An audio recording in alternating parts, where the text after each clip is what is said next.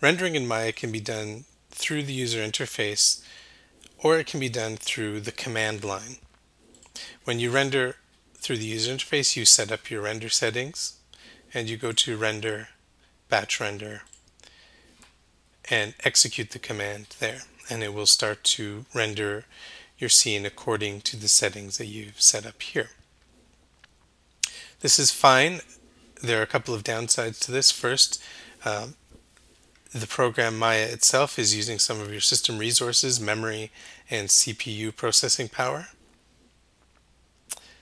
But it also uses an entire Maya license. So, for example, if we have 15 Maya licenses in the lab, then when you render from the user interface like this, it uses an entire Maya license, so one of the 15. Rather than rendering this way, we can render from the command line. So this is slightly different on the PC or on a Windows machine, but it's all documented here in the help files under command line renderer. So you can just search for it there. It's a little more straightforward on the Mac because they set up the pathways to the different commands for you. On the PC, you have to spend some time doing that, but only for the first time you use the command line renderer. So on the Mac, we have a terminal window like this. Now this is where we execute our commands, but by default we can't use the built-in terminal from the operating system. Instead, we've got to navigate to the applications folder,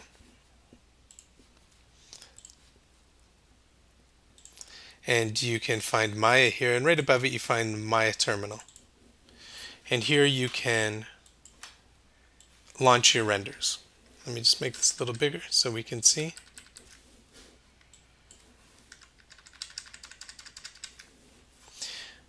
So the command for rendering is simply render, and then you have to follow it with flags that are indicated by a dash before usually a letter or a truncated word.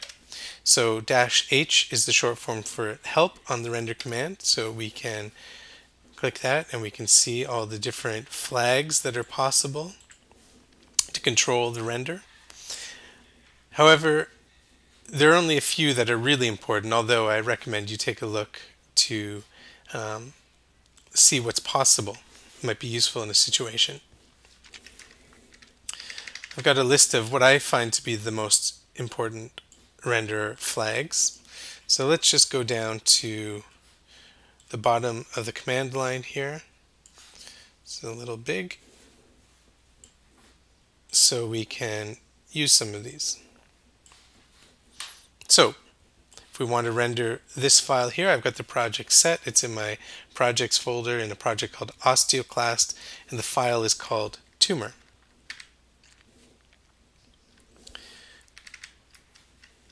So I would type in not Redner, but render. And then the first important flag I want is the proj flag, and that just sets the project. So then it will look at the workspace.mel file and then know where to look for textures, for example, and to save out your renders. So I could type the path in here, but the simpler way of doing it is simply to navigate to where these files are, where your project is. So Maya projects, and I call this Osteoclast.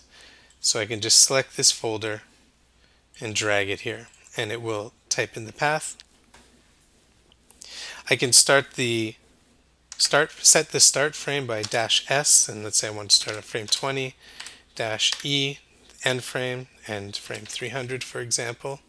Now you don't have to use these flags. If we go back into Maya here for a second, if I saved the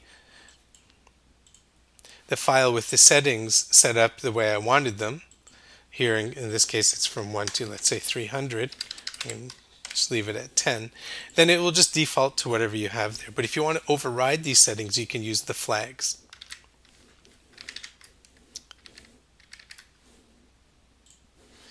Okay, so that's S and E. If you want to change the camera that's being used to render, you can type cam and then the name of your camera. Mine's already set, so I don't need to do that. But if you had more than one camera in a scene and you were rendering on two different computers and you wanted one computer to render from one camera and one from the other, on each computer you could set cam for, shot 1, and then the other one could be shot 2, or whatever you've named your cameras. So it can be useful in that way. Similarly, if you've got different render layers, like I have here, I've got a main and a occlusion layer, I can type RL and force it just to do one of them. Again, if you're rendering on more than one computer, this can be useful to divide up, to have a division of labor between them. However, if you don't put that flag in, whatever one has the green check mark beside it will render. A more important one that you have to include is this one, -MR:RT.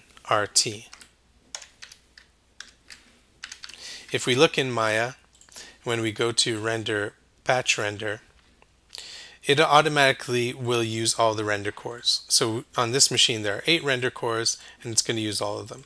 If you use the command line render, by default it will just use either 1 or 2 of them. I can't remember.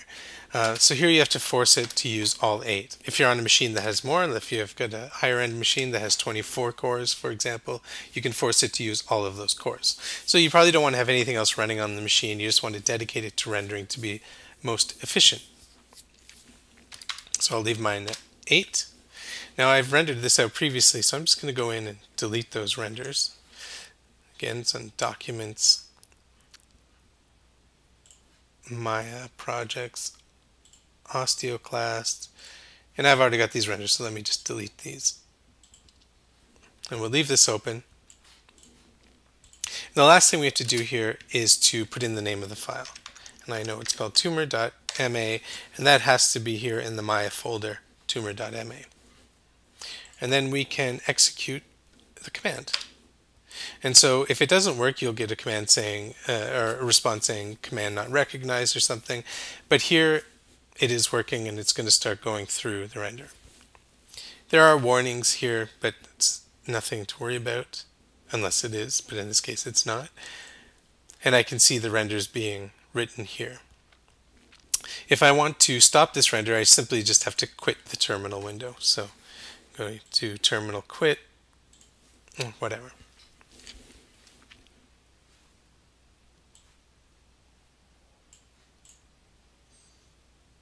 And when it's done, we're almost done the last one here. It just says scene tumor.ma completed.